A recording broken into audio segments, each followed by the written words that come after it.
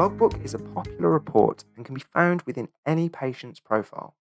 After selecting the time period that we would like to review, you can scroll down and find that the chart represents each day within this time period as a separate row and each hour of the day as a separate column.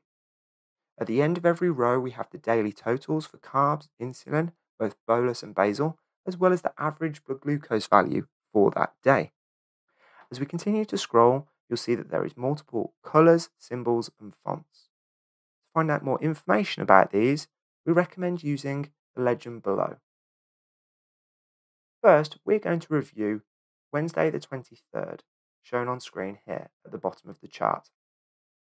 You'll see that we start the day with an in-target blood glucose reading of 7.8. The in-target reading is represented in green.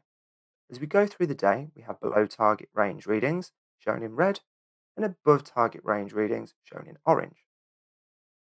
Starting in the morning, you can see that we have a temporary basal rate reading, shown by the dotted purple line. That temporary basal rate is 1.4 units per hour and continues until a scheduled basal rate, solid purple line, of 0.5 units per hour, which then changes throughout the day. And we have a pump alarm towards the end of the day, which a healthcare professional and patient may want to review in the other reports within the patient's profile. As we progress through the day, you'll find that we have carbohydrates, such as in the morning, 54 grams of carbohydrates were recorded and are shown here in the grey square.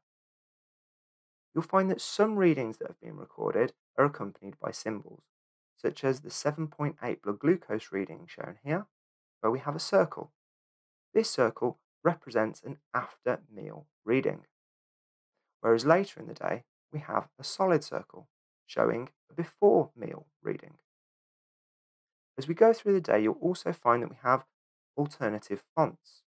Now, this alternative font shows manually entered readings, which a healthcare professional may also want to review alongside the patient.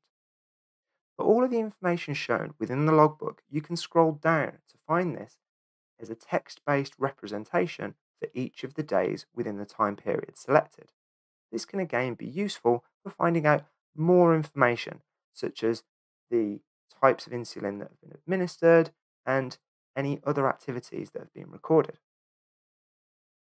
If you would like to see this information in a more graphical representation, you can do this by looking at other graphs and charts within the patient's profile.